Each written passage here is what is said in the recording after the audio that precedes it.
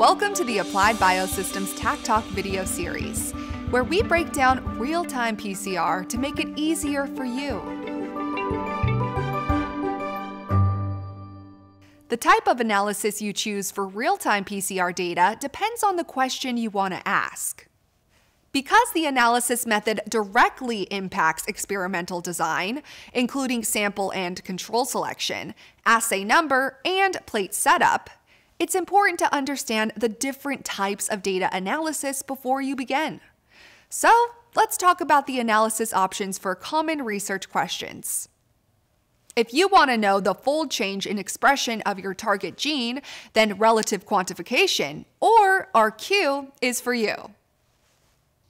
In an RQ analysis, the qPCR software determines the target quantity in a test sample by calculating the change in gene expression relative to a reference sample.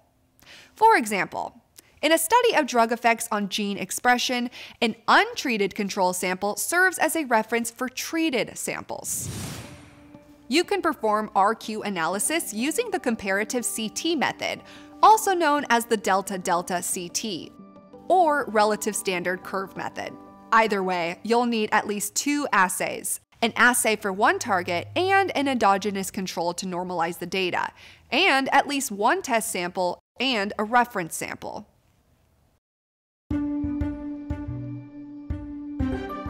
If the target and endogenous control assay efficiencies are comparable, use comparative CT. In this method, the normalized delta CT for the test sample is compared to the normalized delta CT for the reference sample. If your assays have suboptimal PCR efficiencies, you'll be better off using a relative standard curve.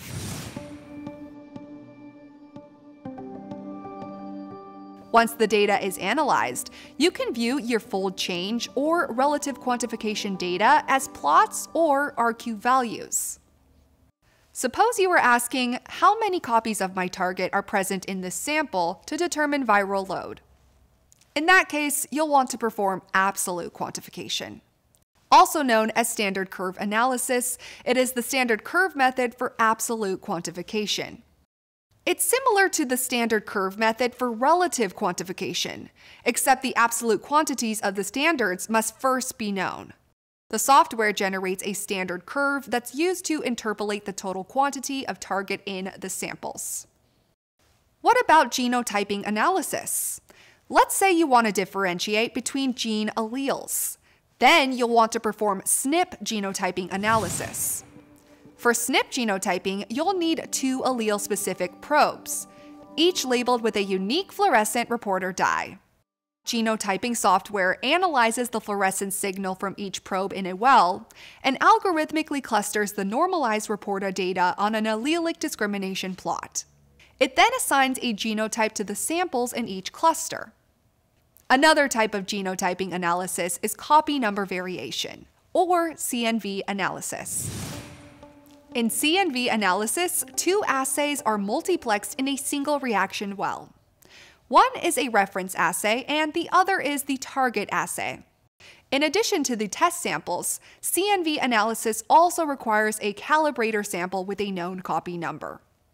We offer free, specialized software for CNV analysis that uses a sophisticated algorithm to perform comparative CT analysis and call copy numbers for samples with confidence values. What if you just want to know if a specific target sequence is present in a sample? Yes or no? For example, maybe you're testing environmental samples for particular microbes. In that case, you can do a presence-absence analysis. The software uses algorithms and user-defined rules to generate presence-absence calls based on your experimental setup and analysis settings. You may have noticed that software plays a key role in qPCR analysis.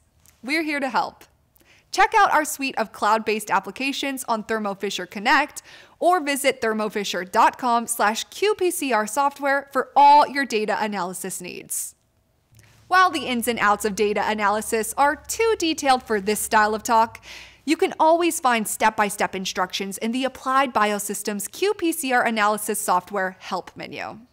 Just click the question mark icon in the menu bar.